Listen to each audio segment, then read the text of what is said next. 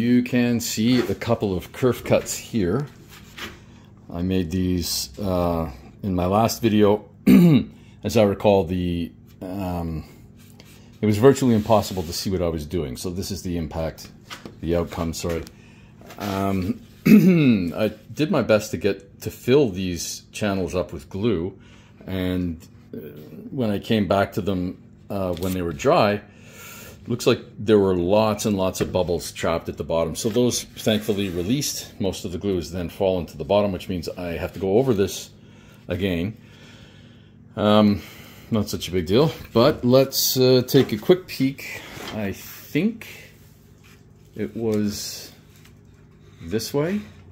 So I'll see if I can dig out the old footage for a comparison.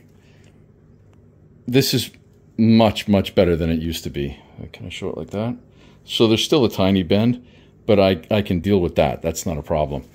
It's straight enough for the edge bending to go on.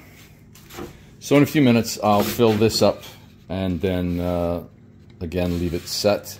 This time I might actually clamp it to something, because although it's much, much better, it's not perfect. So maybe we can get it perfect. Okay, the glue is in, the clamps are on. I suspect that yet again the glue will collapse into the kerf before it dries, so this may not be the last video in the series, but